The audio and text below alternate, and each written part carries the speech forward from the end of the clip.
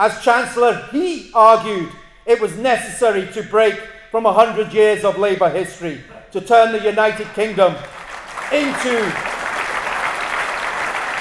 to break from 100 years of Labour history to turn the United Kingdom into a paradise for the big business and the rich. He out-Thatchered Thatcher, and he turned London into a playground for the super-rich. It was Gordon that left us at the mercy of the bankers, and even in 2004, he praised Margaret Thatcher as the country's saviour, who, according to him, recognised the need for Britain to reinvent itself and rediscover a new and vital self-confidence.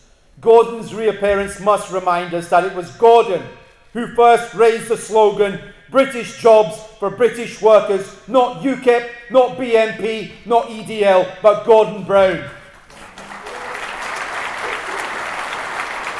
Gordon Brown can recycle Labour slogans if he wants, but in partnership with Tony Blair, he drove through New Labour's inhumane economic policy, breeding ignorance, despair and fear, which gave Scotland Tory rule once again. And last year, the monarchy, let me touch on that sensitive topic. Despite the austerity cuts, the UK government was determined that us as a nation should celebrate the Jubilee at an estimated cost of £3.6 billion. The Queen waved to us from a gold-plated £1 million barge. 500 horses were actually flown into Windsor Castle at the cost of £40,000 each. And the Queen, she called it a humbling experience and hoped that memories of all this year's happy events would brighten our lives for many years to come. Now, I'm sure my life, and even more my parents who are pensioners, would have their lives brightened if they got £180 million of state handouts yearly while stashing away £1.15 billion and given a £60 million a year heating allowance. So forgive me if I say this in black and white. I want the abolition of the monarchy in an independent Scotland.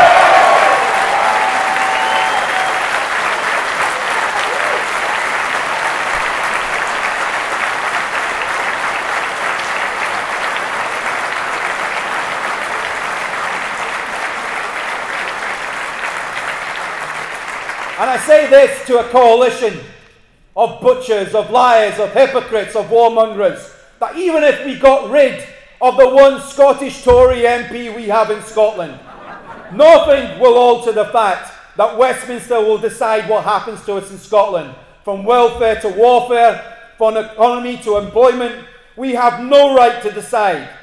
We have no right to decide.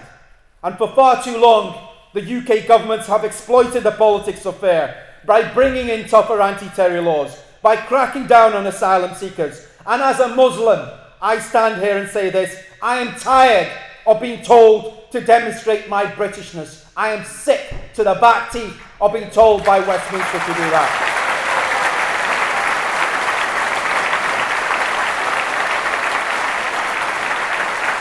Next September, we can win the vote for referendum. We can win the vote for independence, and we can win it overwhelmingly, but only if we hold out a vision of a very different Scotland. We need to put anti-austerity at the heart of the Yes campaign. We need to fill our ranks with trade unionists and ordinary activists. And if ever there was an argument for independence, then it was Grangemouth.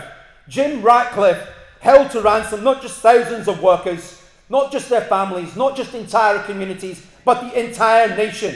Yet it was the country's largest democratic movement, the trade unions, that were scapegoated, when in fact it was Jim Ratcliffe's company that fled Britain's tax regime in 2010, that operates 6 tax havens around the world, that made a profit of £2 billion last year, yet for some reason workers at Grangemouth were criticised for having better pay and conditions than elsewhere. For some reason, it is unacceptable in modern Britain to have better pay and conditions where the market is an endless race to the bottom.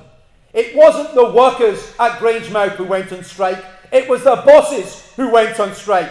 They were the ones who had a pistol pointed at the heads of workers in Scotland. As the rich get obscenely richer in the United Kingdom, workers have faced the biggest fall in living standards since the reign of Queen Victoria. The crisis has become an opportunity to strip workers of security, of rights and power. Zero contract hours and temporary workers have become the norm. There are a number of choices that face us. And I say this: why should we be resigned to our economy being under the control of a handful?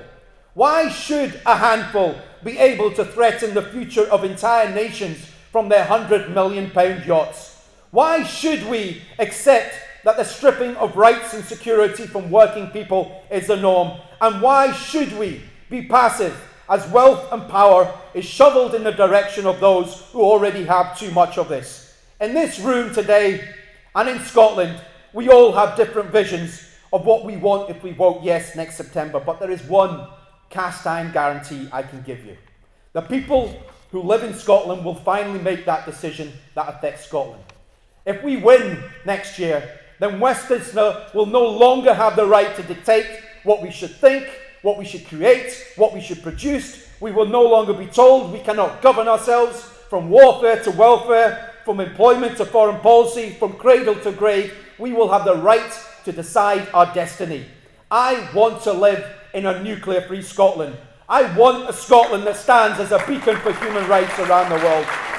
I want an end and an abolition of monarchy, and I want a Scotland that rails against the Guantanamos and the illegal wars with a justice system that is worthy of a civilized society.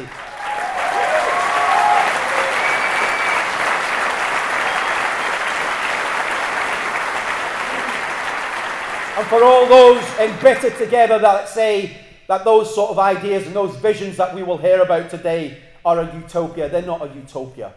They are an alternative, they are a possibility, and the future of an independent Scotland must be a means for a bigger dream, and the radical independence movement is central to that. Thank you, brothers and sisters.